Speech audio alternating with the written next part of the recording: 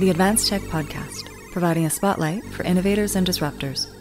For links and show notes, and to find out how to sponsor the Advanced Tech Podcast, go to advancedtechmedia.org. You can also find and sponsor us on Patreon. If you're listening to us on iTunes, Google Play, or Spotify, please take a moment to subscribe and give us a rating. You can also sponsor us using Bitcoin at advancedtechmedia.org/sponsor. I'd like to welcome new show sponsor, M3 is 3D. What this is an incredibly light, very well constructed headphone stand. Make sure you go to their site, m3is3d.com, use the code ATP10 for a 10% discount, and check out all that they have to offer. There's some really cool designs. Again, this is fully 3D printed. It is a headphone stand, simple design, light, well made. Check them out. Again, that's m3is3d.com. Thanks so much for being a sponsor, and enjoy the show.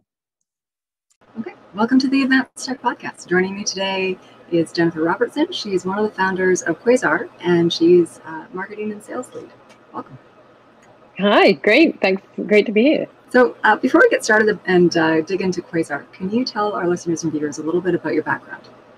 Yes, happy to. So my name is Jennifer. I'm originally from the UK, but I'm currently based in Seattle.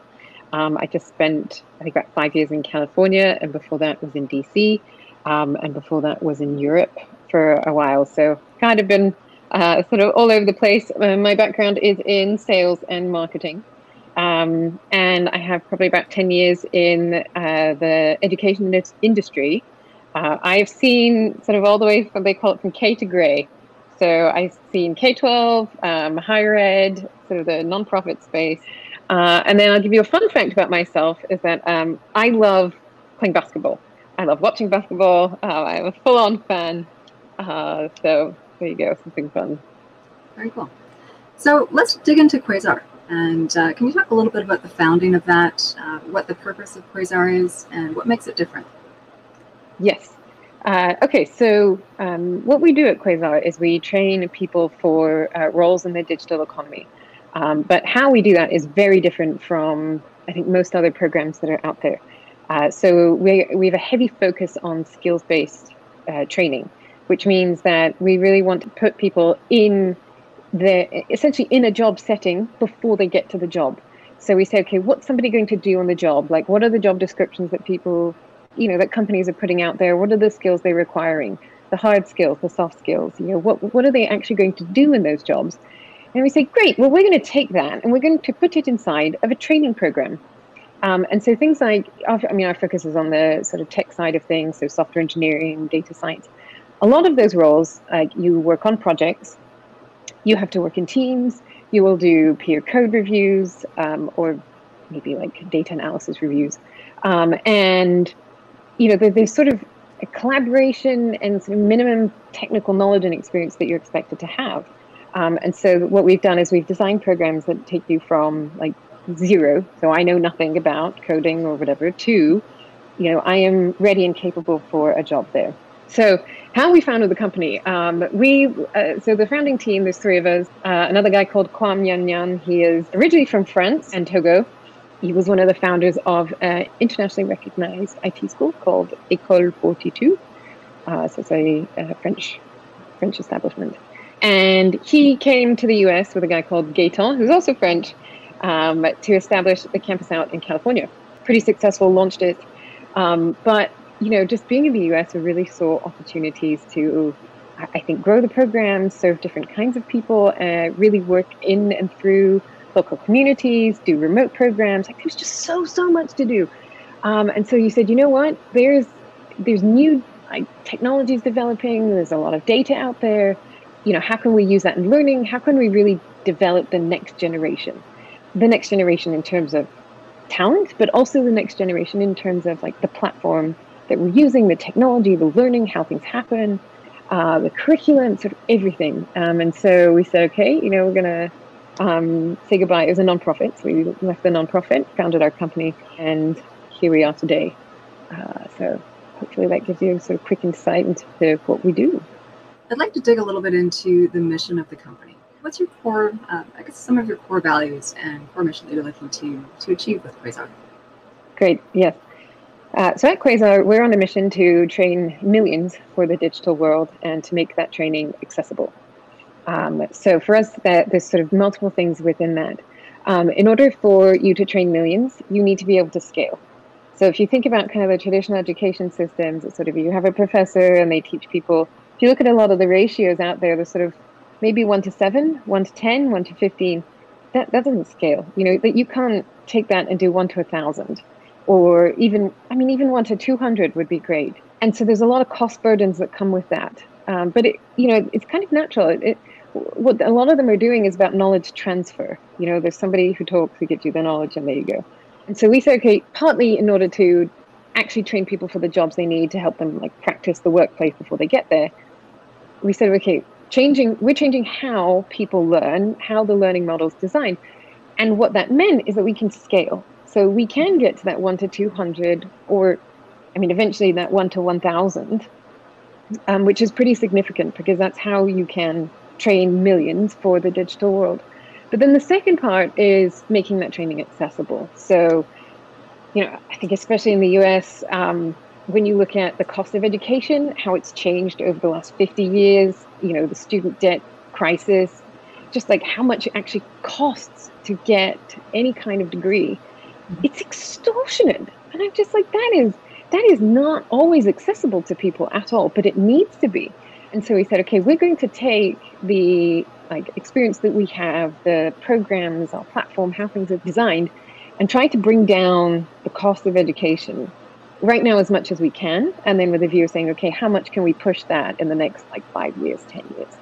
And so there is a cost element for us to making education accessible, which we think is really important. Some of our learners actually have said, why I chose your company is I don't have $20,000 to do a coding boot camp or another degree.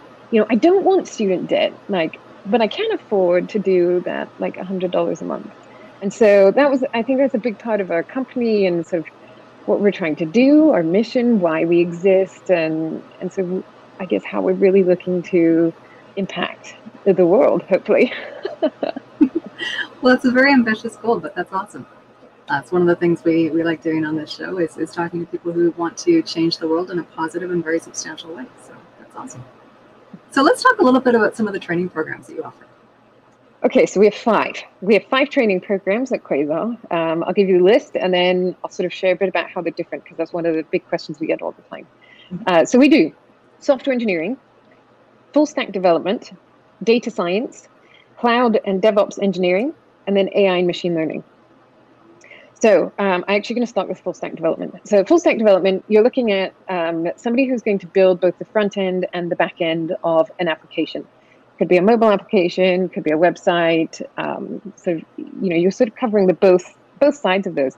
So I think if you like sort of more of the visual or the physically creative side of things, that's where we find learners really enjoy that program. Meanwhile, if you go into software engineering, our software engineering program, it's a lot more about back-end programming. So it's a lot more about infrastructure, software architecture, algorithms, optimization, performance. I think it's a lot more complex. So if you really like solving complex problems, and especially doing so in a team, then that one's a really good option for you. Data science is, I think, in part, it's almost data engineering. It's part like programming, part data analysis, and with that is sort of you're seeing the whole data lifecycle from collection to storage to analysis to thinking critically to displaying it, communicating it, and understanding what are the business implications for it. Certainly a high demand job. Personally, I think it's fascinating. It's probably one of my favorites, but I'm also not a software engineer, so I'm probably a bit biased there. So AI and machine learning, it's probably the cousin of data science, a bit less focus on the business side of things and more focus on working with really large and complex data sets, and also on your algorithms, what you're using, and really on optimization and performance.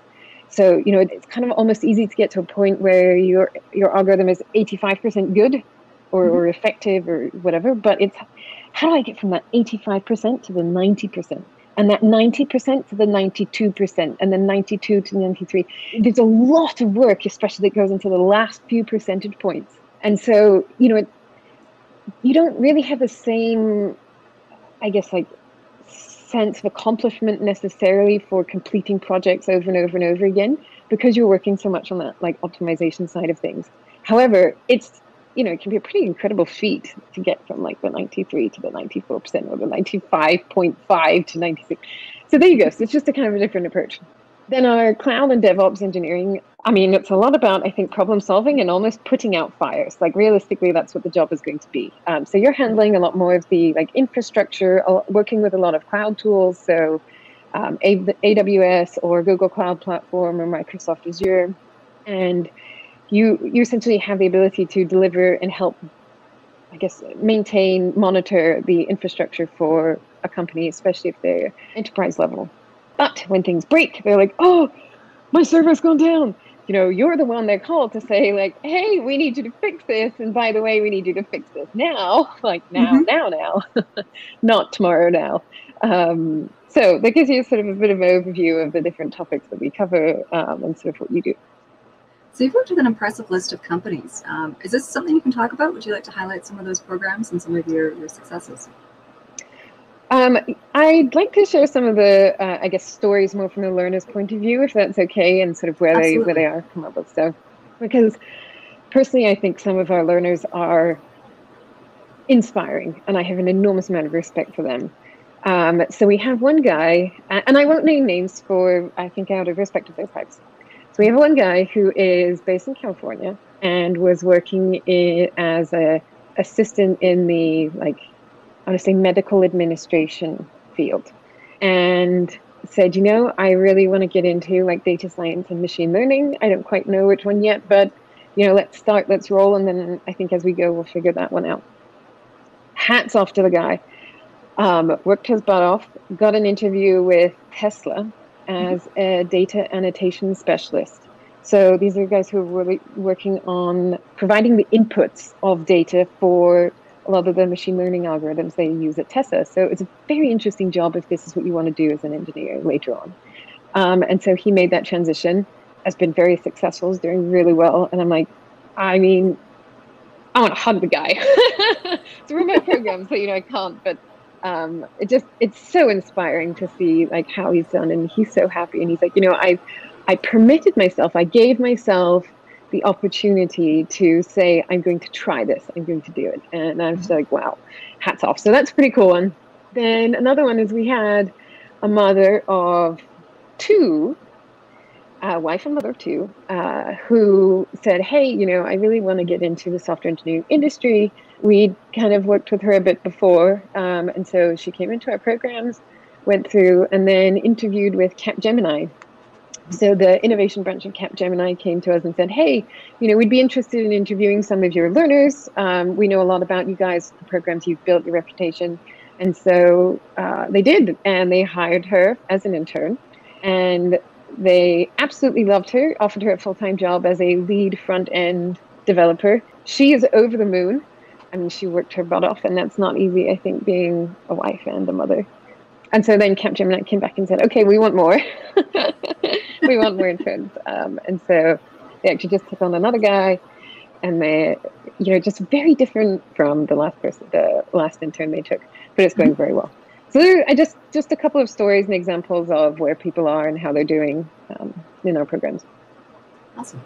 So from a learner's perspective, how would they engage with Qwasar? And what would be like a typical learning path in any one of these programs? Yeah, great question. I guess there's different aspects to what a typical learning path looks like. We'll do the sort of what you'd actually do in your day or in a week, and then like what that translates to in terms of curriculum as well.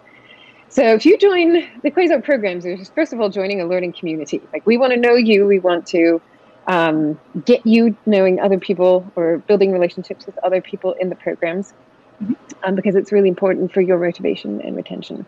We have a daily stand-up meeting. So, if you're in the full-time program, Monday to Friday, then we do stand-up every day. If you're in the part-time programs, then, it's on whatever day you have the part-time programs. Then we do live coding sessions where we actually pull up IDE, so Integrated Development Environment, share the screen, and we code. Like, let's pick a problem, and we're going to go at it. We also have, we call them coding collaboration sessions. So we put people into groups, small groups. We give them a technical interview question, and then they have to solve it. And they have 30 minutes, and then they have to come back, and we do sort of short presentations where people share the code that they wrote, how they solved the problem. It's fascinating. The students really enjoy that one. And then we also have what we call Tech Startup of the Week. So every week we look at a different startup. And it's a fascinating just to see like what is going on in the world out there.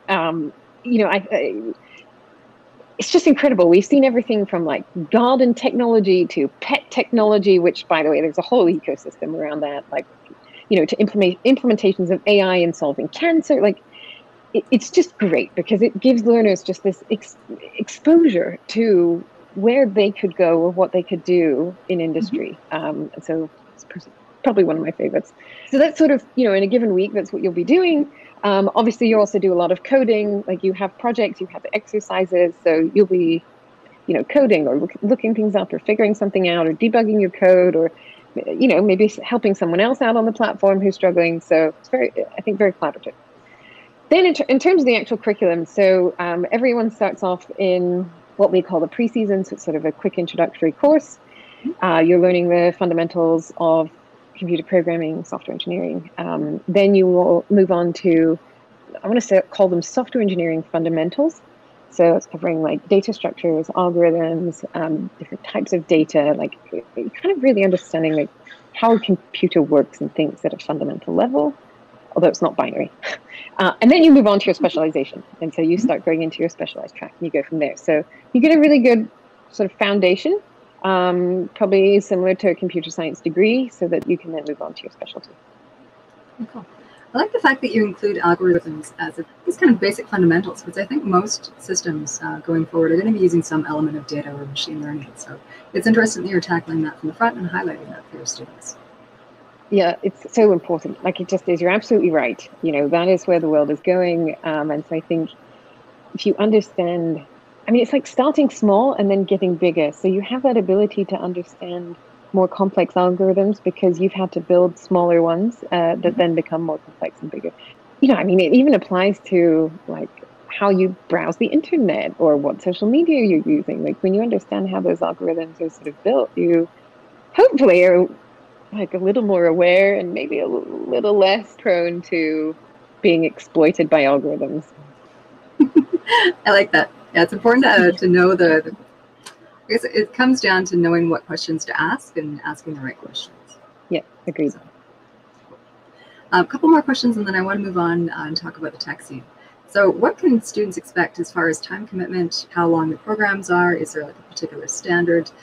I guess what level of expectation of commitment they're going to need in order to successfully navigate the programs? Great question.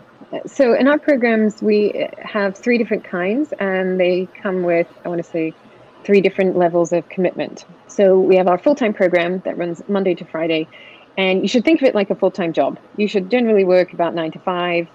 The stand-up meetings are in the morning, and you generally go through the day. There's flexibility within that. If you want to work in the evenings, that's fine, and take a break at lunch, great. But it's generally sort of parallel to a full-time job. The other option we have is our Tuesday-Thursday program. So it's a part-time program during the week, and we expect you to be sort of present in our meetings or coding also from about 9 to 4:30.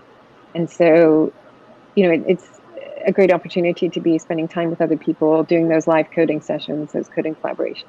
Then outside of those 2 days, you have flexible time to get your work done and get your coding done. Then we also have our third option, which is our Saturday program. It's just a single day. We have meetings throughout the day. It's about 9:30 to 3:30. So there's sort of a bit more flexibility. And then, a lot of people in that program also have full-time jobs. Like they work Monday to Friday, and so the time they have is essentially on the weekend. And so again, with that, the flexibility is in that you get your work done outside of those Saturday hours. So, a lot of people also work on Saturdays, like they do their coding work on Saturdays. So that's sort of the time, I guess, commitments that we have. In terms of how long the programs take, if you're full-time, I want to say they're between 9 to 12 months.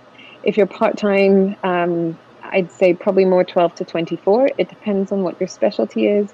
but it also depends on like what experience you're coming in with. You know, if you have a computer science degree and you come to our programs, you're going to go a bit faster than somebody who has no experience whatsoever. And that's totally fine. You know, the point is that you're becoming competent. You know, it's not like, oh, I did it faster than you. Yeah, nobody really cares. Like, we want you to get into jobs and do well. So. That's awesome. Yeah, it's really good that you're focusing on what the industry standards are, because a lot of times, you know, like people will go, like we said at the very beginning, or you were saying at the very beginning, people will go to school, they'll take a long time completing, you know, a computer science degree, or maybe they'll switch into something. So that's 4 years and a considerable amount of debt, and sometimes it's 3 and sometimes it's 5, depending on your specialty. Yeah. And if you go on and do master's or PhD, that's even more time, even more cost, regardless of whether you're sponsored or not, or have some kind of scholarship. So, yeah, it's a really unique way, I think, that you're tackling this by focusing on what the industry wants, because there's a huge gap right now with trained individuals able to step directly into, you know, a more technical role. And I think it's also great for people that are transitioning, and maybe they're in a role that's, you know, starting to disappear, and they're not really sure where to go. They have number of years left in their career. So the fact that it's more compressed, I think, is also very interesting. Yeah, I think it's what a lot of learners are looking for. You know, Strata Education Network have done a lot of surveys recently, as have McKinsey, I mean, especially with the pandemic, and that's exactly what they're seeing. To a T, that's what people are looking for. They want those skills-based programs. They don't want to do a 4-year degree. You know, I mean, we have a lot of career switchers, or people who are saying, like, you know, where I am, I need to shift into the technical side of things. And so it's really amazing to see our learners transform and see where they go. All right, so let's switch into the tech scene. So you recently moved from Silicon Valley up to Seattle. I wanted to get a sense of what you're finding the tech scene is like in either place. And I realize you've just moved to Seattle recently, so you may not have had much time to explore, but what are your initial observations? I think what's interesting about Seattle is that they have a few very large firms. Obviously, Amazon, Boeing, Microsoft, like those are the top ones here. Whereas, you know, in Silicon Valley, I mean, I couldn't even name all of them. There's so many. Like, there's just so many of those top tech firms down there. And so, you know, I think when we look at how the city is adjusting, where they're investing in terms of like development, long-term strategy, it's amazing to see the role and impact of so few companies in one area and so many companies in another, that being Seattle and California, on like where things are going, where the population wants to work.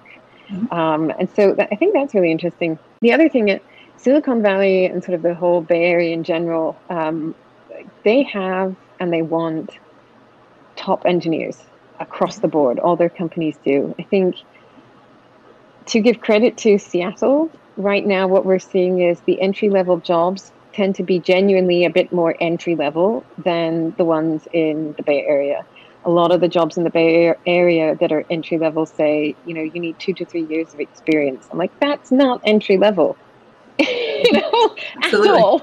It's just not. And so, you know, I think that's where, you know, right now I have a lot of respect for Seattle in that. I really hope to become and help grow their ecosystem here, especially the talent side of things. You know, I'm certainly interested to learn more about the Seattle ecosystem as well, and to continue our efforts in California. So we'll see what happens. Very cool. So if people are looking to, so 2 questions. First, do you have a question for our audience? And then also, how can people reach you? Oh, do I have a question for the audience? I think my question might be, what is it that's stopping you from getting into tech if you want to get into tech? And how can you go about using structured problem solving to get rid of the barriers that you have? Maybe that's 2 questions. I hope that's okay. No, that's good. That's good. You know, maybe a sort of inspirational moment there. So that would be the question for the audience. Then in terms of how to reach us here at Qwasar, certainly the best way is to just go to our website and fill in a contact form. I actually monitor that one, as does some of the other folks at our company. So you'll get straight to us, and we're happy to answer sort of any questions that you guys have. Awesome. And do you have like a standard start for some of your programs? So if people are looking to, like, do you have a fall curriculum or spring curriculum, or can they kind of start ad hoc? We have upcoming start dates in July, and then we generally do every 2 months. So we'll have more. We have more in September, and then I believe it's the beginning of November, before Thanksgiving, before the holidays. We want to get people in and get them rolling, and then we will pick up again in January. Awesome. Well, thanks, Jennifer. I really appreciate your time. We'll make sure that all the links to Qwasar and various other sources of info are in the show notes. And yeah, thanks for your time. I appreciate it. Awesome. Thanks. This has been great fun, and I've really enjoyed being a guest.